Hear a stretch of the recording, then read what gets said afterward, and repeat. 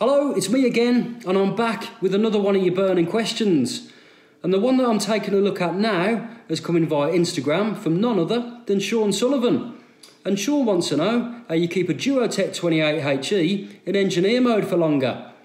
So first of all, Sean, thanks for your question, mate. It's a really good question as well, because we get asked this one quite a bit in the training days that we do. So with a bit of luck, it's going to help out a few people, because there is an easy way of keeping that boiler cool when you're trying to do a service on it. So let's say, for instance, it's the middle of winter, you go around to do a service on a Duo-Tec or a Platinum, and chances are by the time you get around there, the system's hot. So if you try and put it into chimney sweep mode, it ain't going to stay in that mode for very long because the boiler's too hot. Okay, so you won't be able to get any flue gas readings off it because it's just dropped out.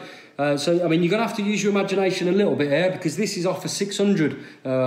So I haven't got the Duo-Tec or the Platinum one at home, unfortunately, but it is very similar. So first of all, mate, what you want to do is locate the diverter motor and just unclip him, and there he is. Just leave him swinging down there. Next, locate the Hall effect sensor and unclip him as well, and just leave him swinging down.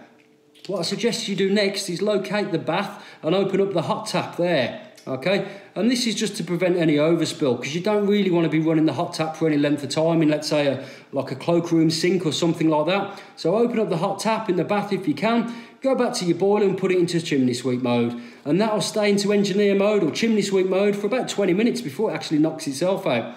Okay, so that gives you plenty of time to get your flue gas readings there at maximum and minimum, even if you need to tweak the gas valve as well, mate. Okay, so Sean, I hope that's answered your question for you. A little tip for you though, make sure you put your Hall effect sensor back on, mate, because otherwise the customer will phone you about 10 minutes later and say they've got no hot water. Also, make sure you put your diverter motor back on, because they'll be phoning you for that one as well, because they won't have any heat in them. Okay, so again, Sean, thanks for your question, mate. I hope it's answered it all right for you. When you get a minute, if you can DM us your details, we'll do our best to get you some Baxi goodies out when we can. So guys, to those of you that are still working out there, I hope you're all safe and your families are doing well. Until next time, take care.